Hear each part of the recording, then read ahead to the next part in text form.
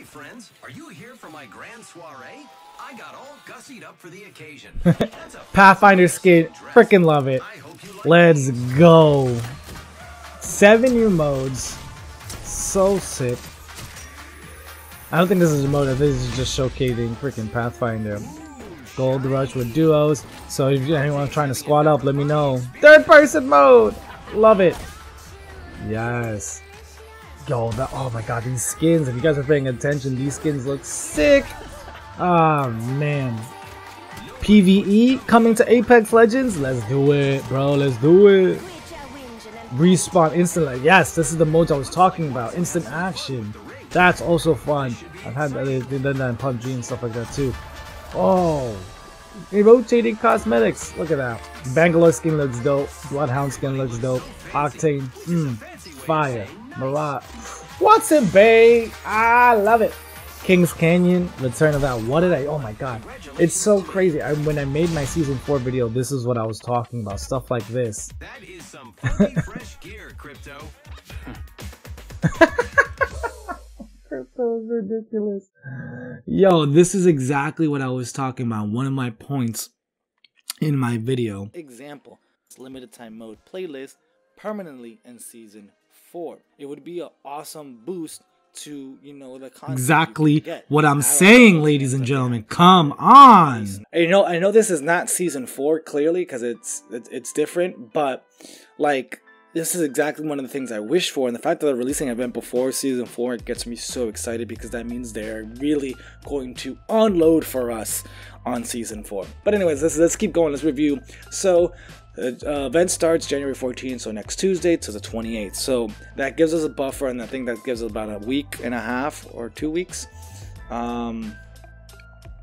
Yeah, basically a week before Feb 4th, which is I think when we're expected to start season 4. Awesome. So nice little thing. Limited time arcade mode. Basically 2 days for 7 days. Nice.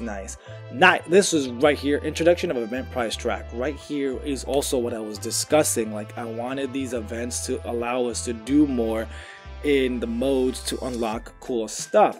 They're listening, or at least I think they are, or they're reading my mind or whatever. This little track is cool. You get a Peacekeeper skin, R99 skin, Havoc skin. Like, these are epic level skins.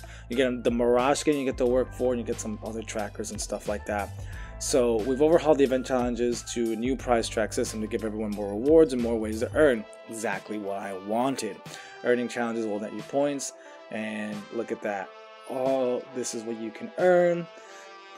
I'll have to see a little bit more, but right now that's good. At least they're giving us something to log in to do, you know. Be sure during the bonus score weekend you'll be able to get an additional set of event specific challenges worth a total of 500 points. That's pretty neat.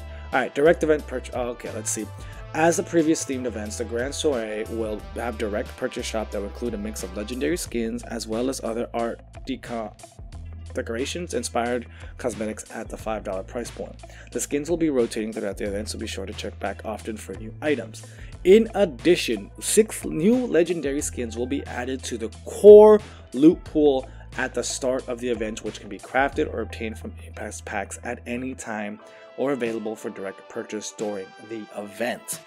Now that is sick. Now cosmetics are in the direct loot pool, which means I don't know if that's for this time event, or maybe they're doing it for the events in the future, but this is nice. So if you've been saving up crafting materials from the battle pass, you didn't really like anything, boom, there you go. You can have stuff to unlock right now during this pass, as long as you know they haven't inflated those prices from the last time. But that is really cool. All this sounds great. New modes every day, give something to give you a chance to log in, bro. Like, this is exactly what I was talking about that they need in season 4. Just a dedicated arcade mode, right, where things get swapped out. So if you get bored of the main game, you can just play this, grind out some challenges, and there you go. This is really good. Because yeah, we were going through here, these like the skins, like the Watson skin looks nice. So I'm imagining these are the skins that are in the core loot pool. Let's keep going.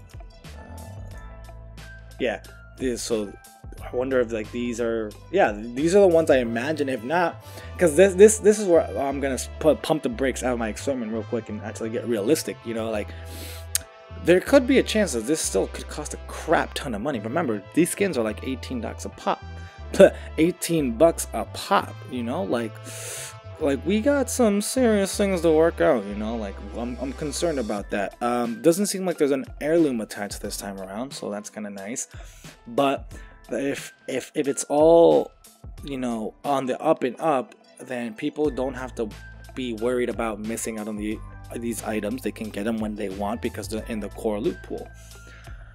So that's exciting, but it is nerving, you know. I wonder if they're like hiding behind things, you know, like woo. But overall, though, dude, this right here, ladies and gentlemen, this is awesome.